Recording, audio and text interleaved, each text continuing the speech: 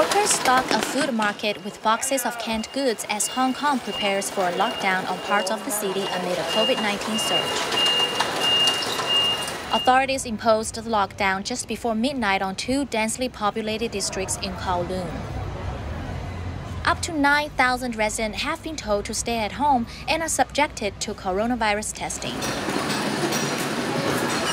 It's the first lockdown in the city of 7.5 million people since the coronavirus pandemic began early last year. Hong Kong has seen far fewer cases of COVID-19 than other major cities, about 10,000 confirmed cases with 167 deaths since the start of the pandemic. But the city reported 61 cases on Friday, most of them through community-based transmission.